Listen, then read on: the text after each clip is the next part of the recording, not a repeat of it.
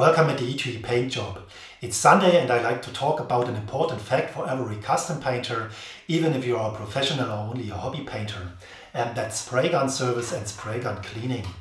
100% clean spray gun is a must-have for every custom painter, because if there's any color, lacquer or dust left in these spray guns, you'll ruin your next paint job in seconds, and that can be a horrible nightmare because it causes a lot more time and effort to remove all the dust and the mistakes from the new paint job.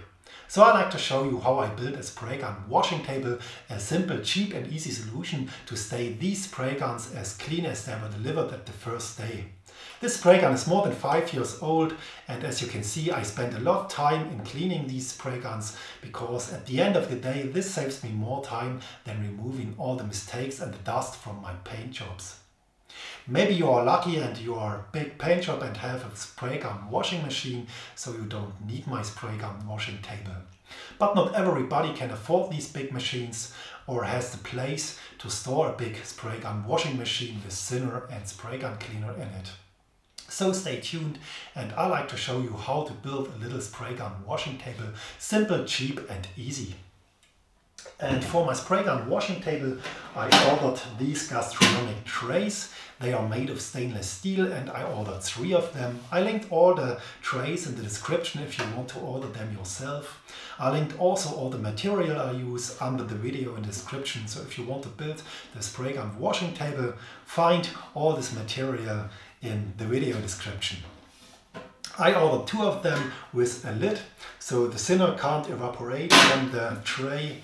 And this one is for the clear coat pistols. I have another one for the primer and color pistols. It's a little bit bigger. And I have also a kind of bowl. It's only 40 mm in height, and in this bowl I will put a piece of paper. And that's for drying all the small and big parts of my spray guns after I have washed them in these trays. So I like to show you how I weld a kind of table to store these trays and the bowl. And if you like to build the table yourself, stay tuned. I will change to the metal shop, start my welder and weld the spray gun washing table.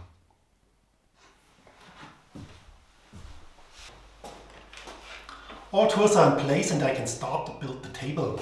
I ordered some square tubes of stainless steel, 25 by 25 mm and 2 m wide. I have 5 of them, so 10 m altogether, and that's what I need to build the table. Why do I use stainless steel? Because the paint thinner and the paint gun cleaner cause a lot of corrosion. Here I have a piece of zinc plated steel and I left it a while in the paint thinner, and as you can see it corrodes very easy, even with the zinc plating on it. So the only option you have is stainless steel, because you can't paint your table when it's ready, because the thinner will wash all the paint away, and also powder coating will be harmed by this paint thinner and the paint gun cleaner. So the only option is the stainless steel. The first thing I'll do is I will weld a kind of frame where these trays fit in. I place all the 3 trays together.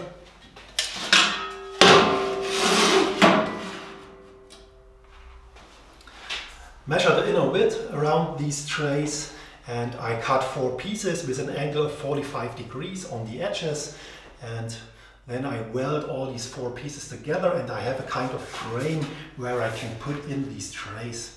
And that's the first step of my table. So let's cut the first piece of this stainless steel. I mark the inner width of these trays with some tape, so I can measure it very easy. I use this ruler and I can mark the inner width. And now I can measure it on these 2 points, and it's 77 centimeter. So I will cut the first tube in this length. I will add 2 mm on every side, so the trays fit in easy and the fit is not too tight. So I have to cut 77.2 centimeter. I mark this on my Y so I know what I have to cut. And I have to measure the inner width because I mentioned that I will cut with an angle of 45 degrees. If this is the steel tube, I will do a cut of 45 degrees, and I have to measure the inner width on this side, not the outer width, and the steel tube goes in this direction. So measure the inner width and cut with a length of 77.2 centimeter. I ordered some brushed stainless steel so you can mark the steel easy with a knife or with a needle as you want. I use a cutting knife, and when you use the knife you get a very exact mark.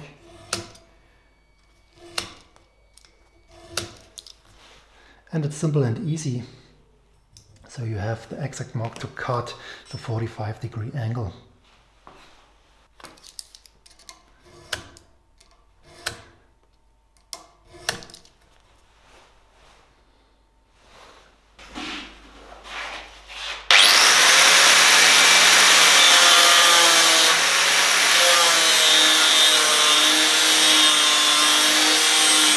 I did the same with the width of the box, and I measured 30 centimeter, so I will cut 30.2 centimeter.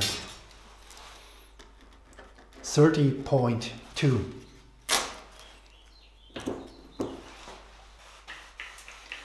I have to wipe off all the tubes with some silicone remover before I can start welding, to remove every fingerprint and the grease from the tubes. And I use such a soft towel and this can of silicone remover, and I will wipe off all the areas where I will weld these tubes. It's also a good idea to wear a respirator while welding, because the fumes during welding are toxic, and if you have no ventilation in your shop, I recommend this respirator during the welding process. So I will use my 90-degree angle. I will arrange all these 4 tubes, and then I can start to weld the frame I need for the table.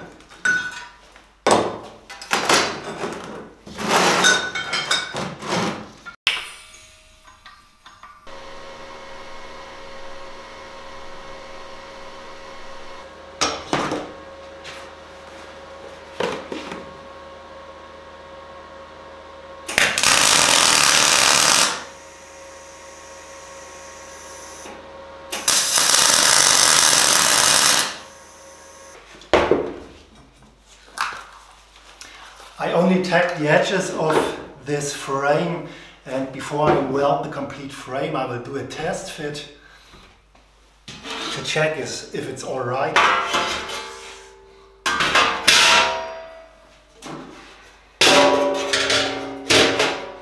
And if all the trays fit in my frame. And that looks really good. So I can start to weld the frame, and then I can do some legs.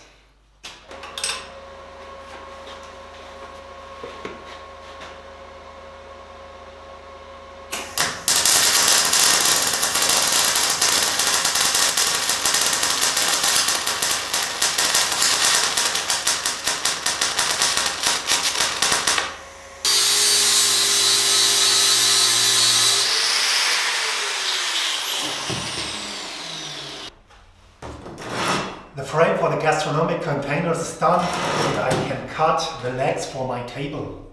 I ordered also 4 of these knobs, and I will mount these knobs at the end of the legs to level my table and to adjust the height of the table. I ordered 4 of these knobs, also for washers stainless, and for nuts also stainless. And what I will do is I can mount these knobs to the nut,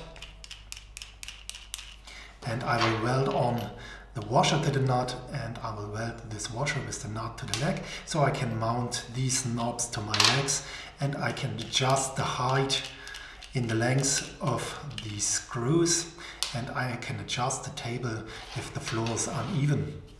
So let's weld the nuts to the washers to the legs, and then we can mount these little knobs.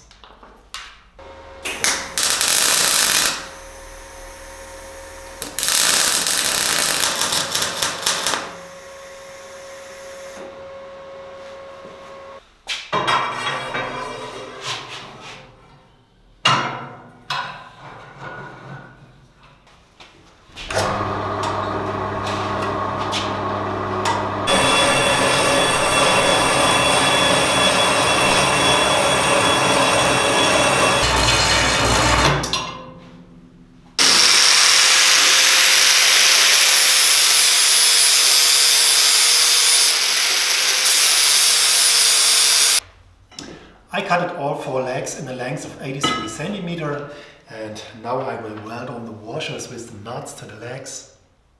I will weld on the washer with the nut inside the leg.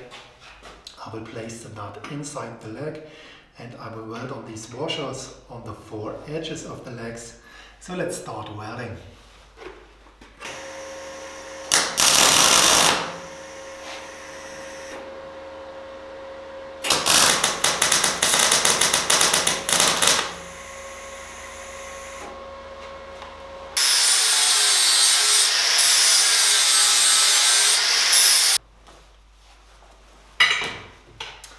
And that's the result after I've grinded down the washers. 4 nice legs for my table with the mounting points for the knobs.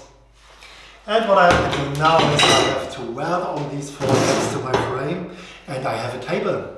What I will also do is I will add some support rails in a height of 20 centimeter for a stiff structure. But at first I will tack on these 4 legs to the frame.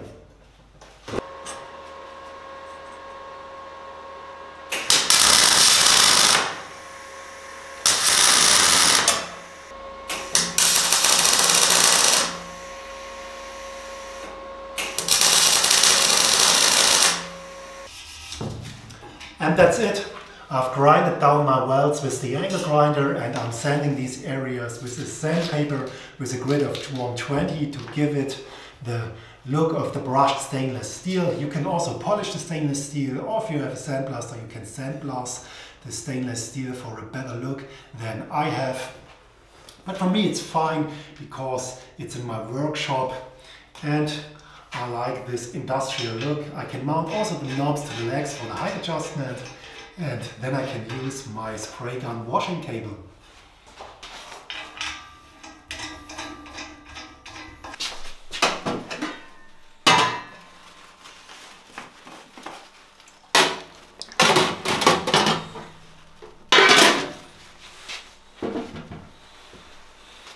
And here it is, my little Spraygun washing table. I have barrels with nitro thinner underneath to fill the gastronomic trays. As mentioned, the bigger one for the primer and the colored guns, and the smaller one you have seen for the clear coat gun. I will leave the gun 10 minutes in this nitro thinner bath, and after the bath I will brush all parts of the spray gun with these nitro fast brushes, put them on the towel for drying, and that's it.